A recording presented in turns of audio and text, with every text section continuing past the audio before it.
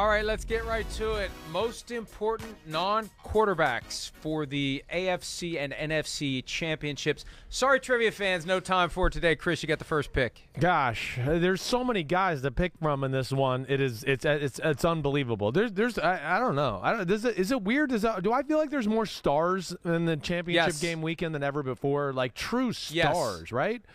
I'm gonna go with Aaron Donald to lead it off. I'm just going to go there because you're on a 6-game losing streak. Everybody talks about, why are you losing? Oh, because the 49ers can run the ball right at this Rams defensive line. All right, well, Aaron Donald, you and your homies up front, it's going to be on you guys. You and A'Shaun Robinson and Gaines and Floyd and Von Miller, but specifically Aaron Donald. He's got to be big time in the middle of that defense and cause some disruption and as we like to say, F the play up here a whole bunch of times to slow down that 49ers rushing attack. The draft is most important non-quarterback. Obviously, the first 4 picks would all be quarterbacks if we allowed them into this. I'm going to go Travis Kelce because we saw on Sunday night he's an extension of the quarterback.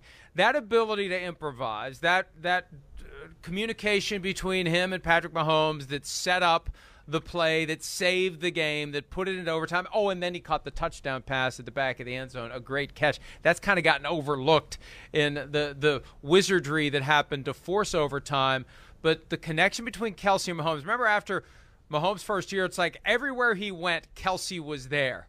Texas Tech in the NCAA tournament, Kelce's there, riding sidecar to Mahomes. Like they share a brain. It's like Gronk and Tom Brady. So if we can't go quarterbacks, let me go the next best thing. Travis Kelce, who also, who knows? Maybe he'll throw a pass in the AFC Championship. I mean, yeah, who knows? You're right. I mean, damn. I mean, we saw Deebo Samuel throw a touchdown pass against the Rams in Week 18 that helped them win the football game. You're going to see some tricks this week, I would think, from one of these teams. I think I'm going to go with George Kittle. I'm going to kind of go off your Kelce thing a little bit. George Kittle kind of been flying under the radar the last few weeks.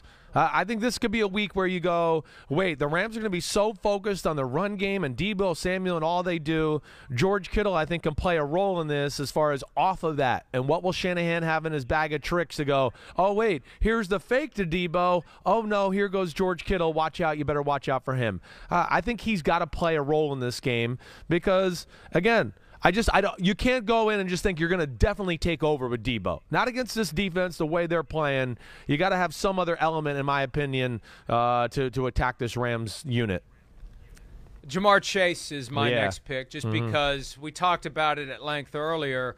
What the Chiefs do to defend him, how they react and respond to what happened earlier this month. It is weird to think that they played this month. I keep looking at the schedule. They did. It wasn't that long ago. What the Chiefs did, what they'll do now, how the offense is going to be affected by it. He's the keystone, the fulcrum, the something. He's the straw that stirs the drink for that offense, because how the Chiefs deal with him is going to go a long way toward determining what the Bengals offense does or doesn't do.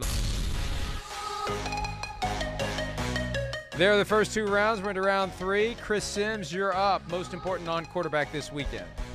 I'm going to go with Lou Anarumo from the Cincinnati Bengals, defensive coordinator. I've been really impressed. One of my complaints about the Bengals during the regular season was a little simplistic on the defensive side of the ball. Not great to sizes, a little really well coached, but just always looked at them and went, I need a little more creativity or, messing with the quarterbacks if you guys want to make a run in the playoffs. He's done that the last 2 weeks, where I've been really impressed. There was some great blitzes and dropouts and things like that against the Tennessee Titans last week.